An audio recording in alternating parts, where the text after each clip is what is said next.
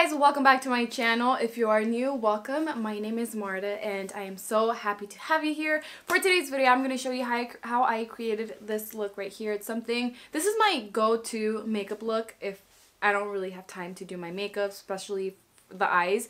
As you can see, I didn't put fake eyelashes and I take a long time doing that, so this is something very quick and simple, especially for beginners. It's easy to follow, and most of the products I use are very affordable. Before we get started, if you are new to my channel, please subscribe and to be a part of this big family here. We are growing so fast. If you like this look, please give this video a big thumbs up before you leave. If you want to see how I created this look, then please keep on watching. Okay, I'm going to start off by applying this Maybelline Matte and Poreless foundation with a damp sponge. This one's from LA Girl, and since I don't want to put a lot of concealer under my eyes, I'm going to put my foundation right there. I normally try to avoid that area because I don't want it to look cakey or powdery, but like I said, I don't want to put concealer or a lot of concealer on my under eyes, so I'm going to put foundation right there. And I'm going to be using the LA Girl Pro.Concealer. Put a small amount on my under eyes, also on my chin and my forehead, and I will be blending that out with the same LA Girl sponge. And in my opinion, using a damp sponge is a lot better to blend out concealers and foundations than using it dry. I want most of the concealer to be right under my eyes, so I'm going to get some of that concealer where I applied it and start blending it out on my under eyes and then out towards my cheeks and by my lips.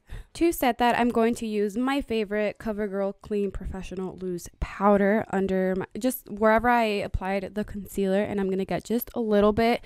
And again, put most of it right under my eyes, and then the rest, whatever's left on the sponge, on the rest of my face. Remember, if you don't want to look cakey or powdery, try to avoid using a lot of powders. And to set the rest of my face, I'm going to use this Rimmel pressed powder. And I like to start where I didn't apply the loose powder and then remove the excess powder from under my eyes, my forehead, and my chin, and of course apply a little extra on my nose. No one likes an oily looking nose. I'm going to get this palette in Fiji from e.l.f. Cosmetics just for the bronzer, and I'm using the e.l.f. Cosmetics highlighter brush. I like to use this more for the bronzer than the highlight, and I first like to apply it in tapping motions and then I blend it out with the same brush. I'm going to apply this on the hollows of my cheeks, on my forehead, and just a little bit on my nose. I'm going to get this Eyes and Cheeks palette from Profusion and get a little bit of the blush, and I'm using the Anastasia A22 brush, and I'm only going to do brown eyeshadows, so that's why I decided to put a little bit of blush today.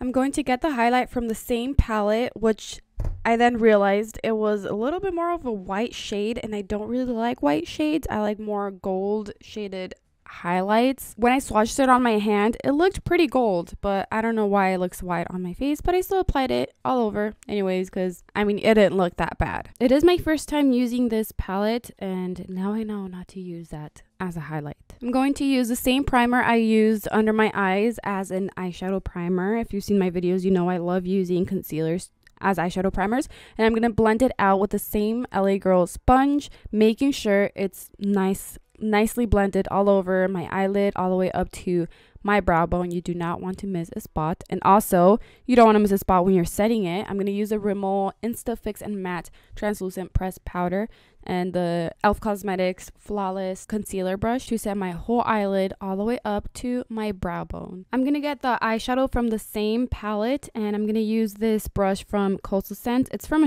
a set of brushes called Majestic. You guys should definitely check those out. They are so worth it and very affordable. And I'm going to apply it in tapping motions right on my eyelid, and I'm going to get a little more, especially if you want the shade a little deeper, you can just get a little more eyeshadow on top of that. And I'm going to use the same brush to blend everything out. The cool thing about this look is that you can only use one eyeshadow. You can use your bronzer if you want as an eyeshadow, and just one brush, apply it on your eyelid, blend it out with the same brush, and it's very quick, very easy and simple, and it still looks super cute. And of course, I want the inner corner to pop, so I'm going to get this gold shimmery eyeshadow and put that on the inner corner with the Real Techniques detailer brush. Every time I do a simple look, I always like my inner corner to pop. Doesn't matter the color I put, but it has to pop. Now I'm just curling my eyelashes to get them ready for the mascara. And of course, I'm going to use my favorite mascara. This one's a Maybelline Lash Stiletto. I don't know if you guys have seen my video, how to make your eyelashes appear longer and fuller.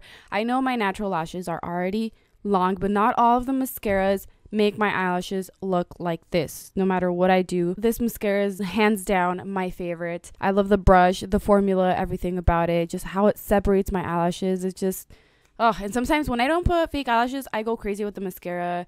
2 layers, 3 layers, maybe 4. Yeah, sometimes I get really crazy with the mascara. Then I'm going to put the Urban Decay 24/7 Glide On Eye Pencil on my waterline. It's my favorite, by the way. I don't know if I've mentioned that before. And I'm also going to put mascara on my lower lashes, but I'm not going to put a lot on my lower lashes, just a little bit. And last but not least, I'm going to put the Makeup Geek Jetsetter Nude Lipstick. Well, that is it for today's video. I hope you guys enjoyed. Let me know in the comments below what you think of this look. Was it easy to create?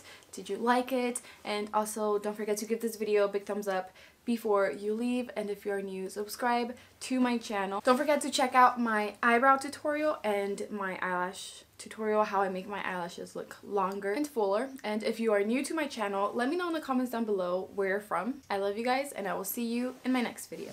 Bye.